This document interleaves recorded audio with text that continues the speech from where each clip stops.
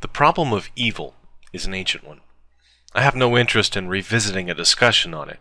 I recommend CDK007's video on the topic. In short, I will quote David Hume regarding God. Is he willing to prevent evil but not able? Then he is impotent. Is he able but not willing? Then he is malevolent. Is he both able and willing? Whence then is evil? A thought occurred to me today that intelligent design creationism creates a special situation for the problem of evil, because intelligent design presumes that an active, interventionist intelligent agency is intervening in the development of living things, creating information, and that large-scale macroevolution is naturally constrained. What I take that to mean is that God, the designer, is actively responsible for the existence of viral disease, bacterial disease, and others.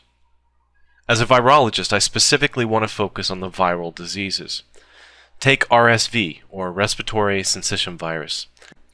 It, like all viruses, is an obligate parasite. It does not have the capacity to grow on its own without causing damage to cells, co-opting their machinery, and usually causing some pretty severe disease and/or death. In the case of RSV, it tends to cause the death of the very young, and most especially premature babies. It's one of the reasons we keep them in aseptic incubators.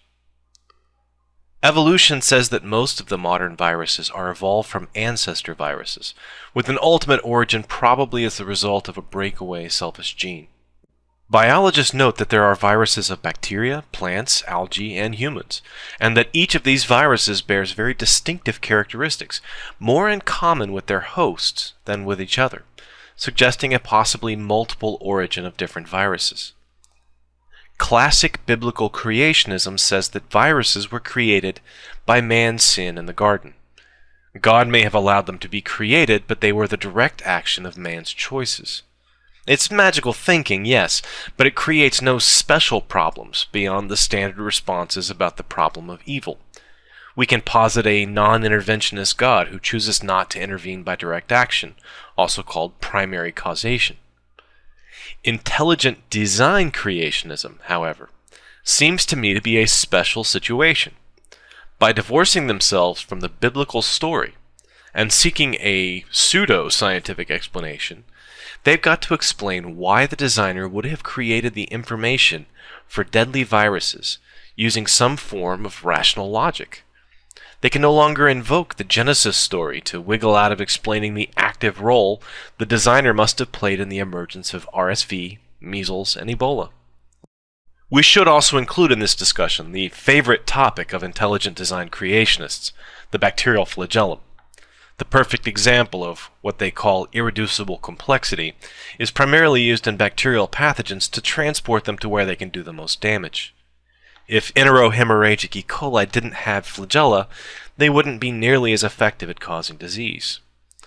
If Vibrio parahemolyticus didn't have flagella, they would never be taken up by shellfish and make people vomit blood, or kill 2 people with septic wounds in the wake of Hurricane Katrina.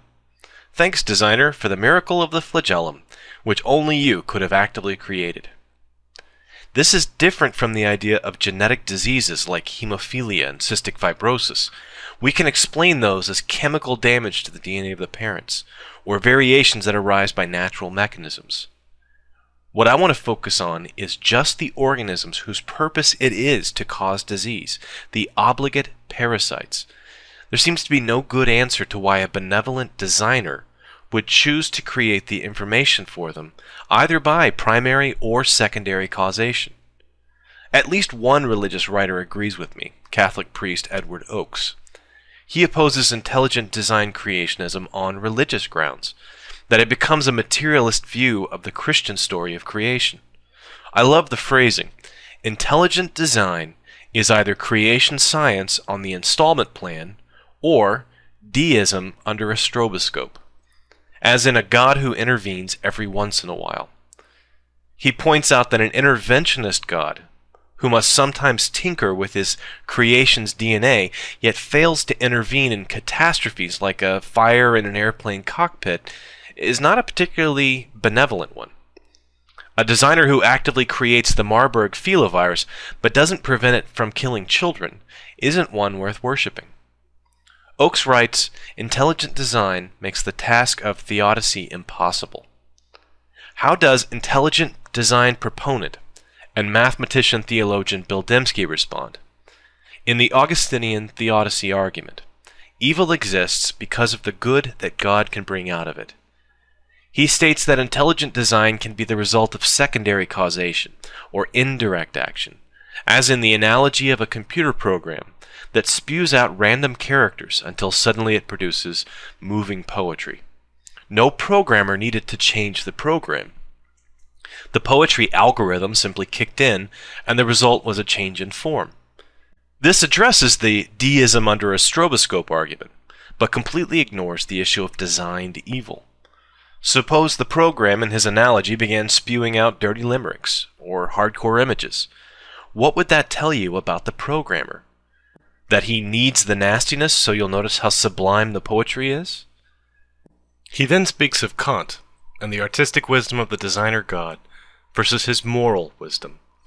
I picture in my head an artist who paints in human blood because it really picks out the green of the landscape. Look how vivid it is. See the little corpse? How her bony arms form a triangle that points towards the puffy white clouds? It's a ghastly argument. The argument, according to Kant, in order to defend God, a hypothetical defense attorney must find a way to satisfy one of three conditions. We don't truly understand what evil is. Evil is necessary as part of a greater plan. God is not responsible for the evil in the world. If we allow interventionism and omnipotence, regardless of when or how, then 3 fails. I find the 2 remaining, either ignorance or bigger plan arguments, to be very intellectually unsatisfying. It's an argument of unknowability, a negative argument. Now suppose we play along with the ID creationist game and presume a designer other than God. Suppose an alien came to Earth every few thousand years and dropped off another 1,000 species, including Bacillus anthracis and smallpox. They observe the suffering, make some notes on clipboards, and then zoom off to their life factory to make HIV. I, for one, would support ground-to-space missiles the next time the bastards showed up.